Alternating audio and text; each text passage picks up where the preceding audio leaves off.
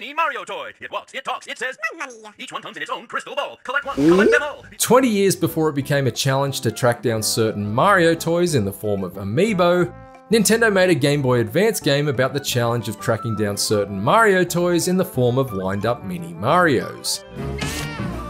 That game was Mario vs. Donkey Kong, a puzzle platformer that portrayed the popular plumber pursuing the barrel-heaving ape through a series of trap-filled levels, grabbing as many mini Mario toys as he could get his hands on along the way.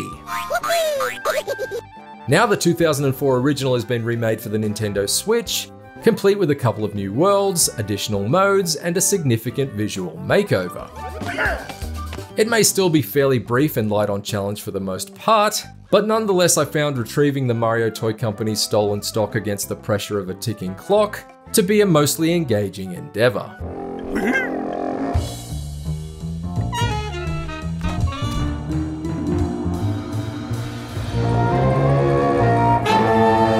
Yes, you heard that right. In addition to being a plumber, a kart racer, an athlete across several different sports, and even a pill-slinging doctor, Mario is apparently also the head of his own toy company like some sort of Tonka Willy Wonka. As it did in the original, Mario vs. Donkey Kong's story opens with the impish ape charging into Mario's factory, scooping up all the mini Mario toys and shoving them into his sack like a smirking simian Santa Claus.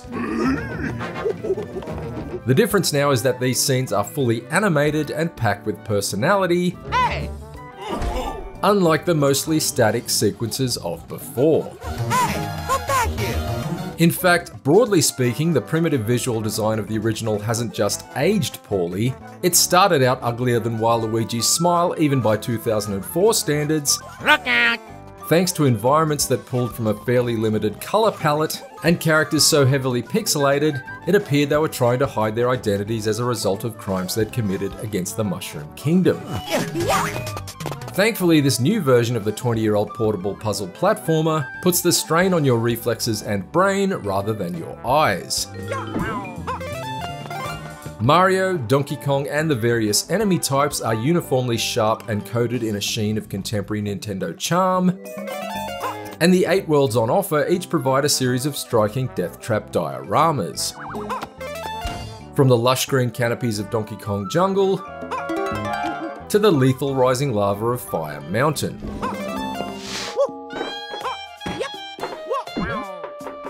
This modern Mario vs. Donkey Kong might be styled up in a fresh pair of high-definition dungarees, but underneath the sharp new looks, the heart of it remains unchanged. Mario's moveset is identical to the original version. He's still able to smoothly flip over into a handstand to protect himself from falling projectiles with his feet, as well as pick up enemies and throw them at other foes, or place them onto spiky surfaces in order to use their heads as mobile platforms. Given the absence of the word super in the title, it's no shock that there's no sign of fire flowers or superstars, let alone the wackier pachyderm power-ups of Super Mario Bros. Wonder, but there are still some entertaining ways to topple the handful of enemies in each stage. From fruit that can be dropped down on enemy noggins, to playing a momentary game of whack-a-mole with one of the hammers from the original Donkey Kong arcade games. The bulk of Mario vs. Donkey Kong's bite-sized levels are each split into 2 rooms. In the first, Mario must collect a key and carry it to the level's locked exit, which is easier said than done since he can't climb ladders or perform any acrobatic moves while holding the key, and if he drops it for longer than 12 seconds at a time, it teleports back to where he found it. In the second room, he needs to navigate a fresh set of obstacles in order to retrieve one of the stolen mini Mario toys that slipped out of Donkey Kong's Gorilla Grip, which is typically a more straightforward assignment, but there can occasionally be interesting wrinkles like rising lava to light a literal fire underneath you. Each world culminates in a slight variation on the same simple boss fight against Donkey Kong, but not before Mario turns from plumber to Pied Piper, and you get to lead all the mini Marios you've previously collected to safety in some clever change-up challenges that are reminiscent of the classic Lemmings series. Its overall degree of difficulty might be a far cry from that of Celeste or Super Meat Boy, but the fact that Mario can be felled by only one hit means there's still a strong emphasis on precise platforming. Reaching the goal of each stage doesn't just rely on self-preservation though, since most levels also require the careful manipulation of coloured switches that reveal hidden platforms or reverse the direction of conveyor belts, for example, and getting the sequence and timing right is a consistently fun task as you puzzle your way from one lively escape room to the next. While Mario's quest to reclaim the contents of his toy chest take him from the industrial factory floor to the boo-haunted hallways of a spooky mansion, I found that the 2 new worlds created specifically for this remake were home to some of the most memorable levels in the whole adventure. Merry Miniland introduces nifty new elements like flower-powered fans that allow Mario and objects to float across gaps, as well as teleported blocks that blink him from one corner of a stage to another. Meanwhile, Slippery Summit lives up to its name by coating the bulk of its platforms in ice, allowing you to use Mario's momentum to slide through small holes in the terrain and turn fallen stalactites into steps. They're both welcome additions to the 2004 game's foundation and feel like clever new takes on the formula rather than simple rehashes of the existing ideas.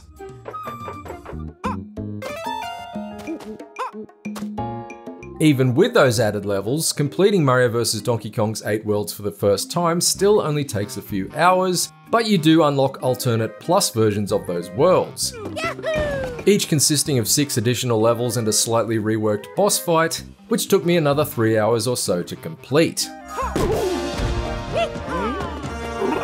Oddly enough, I found that this second set of levels was for the most part substantially easier to finish than the first, including the final boss fight, which made Mario vs Donkey Kong's overall difficulty feel a little front-loaded, like playing the front 9 holes at Pebble Beach and then the back 9 at a shopping mall mini-golf course. This was true of the original version too, and I'm slightly disappointed that although Nintendo was happy to reshuffle the level structure to accommodate the 2 new worlds, it didn't also put some work into bending Mario vs Donkey Kong's difficulty curve into a gradual incline as opposed to a parabola. That said, there is still a collection of expert levels to unlock by earning gold stars throughout the main adventure. These noticeably more challenging stages have grown in number from 12 up to 16, and are more trap-filled than the Billboard Hot 100 chart. Additionally, there's the option to retry every new level in the new time attack mode, which shaves a substantial amount of seconds off the clock and forces you to pinpoint the most efficient path through each obstacle-strewn stage. It's nice to have these extra time trials, although I wish there'd been more incentive to complete them. Perhaps if beating them unlocked extra character costumes or concept art, for example, instead of just a tiny gold medal displayed on the level select screen. Although I welcome these harder challenges, the increased demands of both the expert and time attack levels did unfortunately expose some of Mario vs Donkey Kong's minor control quirks. On a number of occasions, Mario would stubbornly refuse to grab onto a ladder or a chain, whether I was using the D-pad or the thumbstick. And at other times he would die if he landed on top of an enemy ever so slightly left or right of the middle.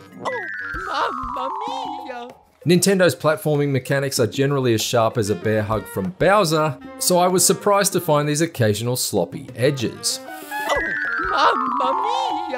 I have, however, had a good time replaying some of my favourite stages with my son in the new 2-player co-op. Toad can team up with Mario at any point in the adventure, and although it's fundamentally the same level layouts, the biggest change is that there are 2 keys to collect in each stage instead of 1. It does create its own form of enjoyable collaboration and chaos that sets it apart from playing solo. However, it strikes me as being a little strange that the new casual difficulty setting, which gives you 5 invincibility bubbles per life, can't be activated during co-op.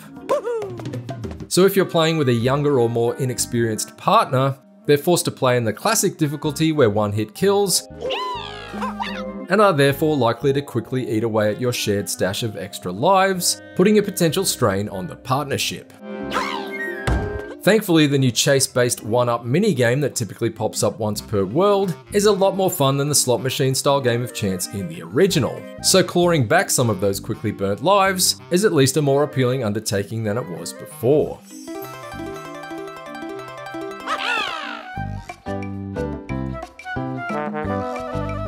Coming in the wake of Super Mario Bros. Wonder's psychedelic Splendour, Mario vs. Donkey Kong's update of the 2004 Game Boy Advance version is a markedly more modest Mario adventure in scope, but I still enjoyed puzzling my way through its trap-riddled rooms while they lasted, particularly those found in its playful pair of brand new worlds that have interesting new takes on decades-old mechanics. The lopsided difficulty of its main levels could have perhaps been better smoothed out so it becomes more challenging as you go rather than easier, and some occasional control flaws seem below the standard I've come to expect from Nintendo platformers, but its completely overhauled art is packed with personality, and its 2-player co-op mode puts a fun new spin on familiar gameplay. Mario vs. Donkey Kong might not be as polished as a mini Mario toy fresh off the assembly line, but it's just as full of charm and fun to play with.